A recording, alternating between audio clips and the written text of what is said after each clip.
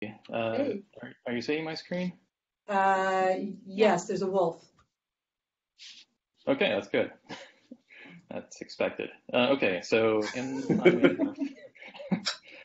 so we thought we would just highlight some of the great new features that we've been working on in the Android app over the last quarter or so. So I just launched the app, and here we have the usual Explorer feed with all the different types of cards with content for you to check out. But so historically, if let's say you didn't want to see a particular card, we would allow you to swipe it away, but that's pretty much the only level of customization that we were allowing until now. So now you can go up to the menu over here, and you see a customize the feed option. And it's also in every card, you can click a little menu and customize the feed. So over here, you can see a list of all the different types of cards that you could potentially see in the feed. And then you can check to enable or disable the types of cards that you want to see. And also on the right-hand side over here, you can hold down and drag and change the order in which the cards appear for you. So like, for example, suppose I wanted a feed composed only of pictures of the day from Commons.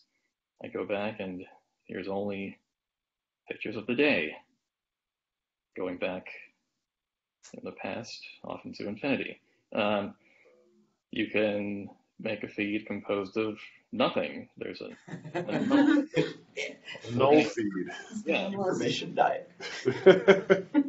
I'll just enable on this day and randomizer because these happen to also be some new things that we've been working on. So the on this day card, the iOS app already has this, and based on the success of that in iOS, we decided to follow up with our own implementation. This is a card that's kind of ahead of you, I think. So it's showing pretty much a random event from history on the current day, and it gives you a scrollable list of articles that are associated with this little blurb that you see. And if you tap that, you see a full screen view, and this is all the events dating back to whenever the earliest event is. So you can explore events from this day in history in that way. And then Randomizer, it's been revamped. So you click Randomizer, and you're taken to this full screen activity where you get these random, these previews basically of random articles, and you can physically tap and swipe through them. Oh. Right on. Yeah, so you can swipe to the left, and you can actually swipe backwards. So if you feel like you've missed one and you want to bring it back, yeah.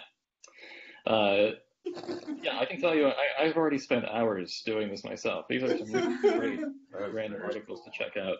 So, and from here you can add them to a reading list and go backwards, and it's a lot of fun. It's the new randomizer. Just one more thing. Let me just navigate to an article. By popular demand, if you go to font and theme, we've added a black theme in addition to our light and dark themes. So this is from users of AMOLED displays, right? And AMOLED devices, a black pixel literally consumes no power versus a non-black pixel. So that's power savings. And also a lot of users report that a fully black background is better for nighttime reading. So that's who this is for. All right. And that's the app. Yeah.